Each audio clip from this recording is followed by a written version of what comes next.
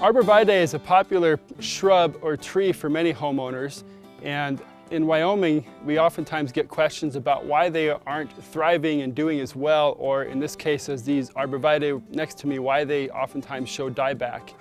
And if we look at where they're native to back in the eastern United States and as far west as Michigan and Minnesota, we can see that we aren't as humid as its native environment, and this can lead to increased water stress in these plants.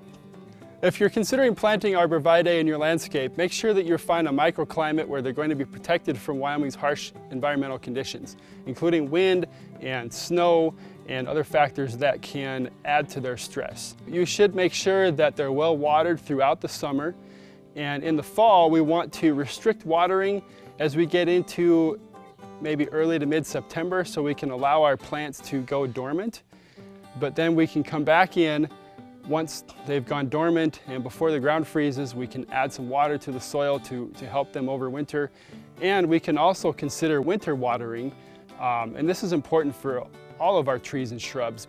Winter watering is appropriate anytime that we have a warm day where the ground isn't frozen and we don't have snow cover. We can apply a little bit of water to help our plants and our shrubs overwinter. If you've experienced winter damage to your Arborvitae, give them some time to grow back and to green up again and see what part is actually dead. And later in the summer, you can prune out the dead parts of the tree, and adding some fertilizer will also help to kind of jumpstart its recovery from that damage as well. I'm Caleb Carter with the University of Wyoming Extension, and you're watching From the Ground Up.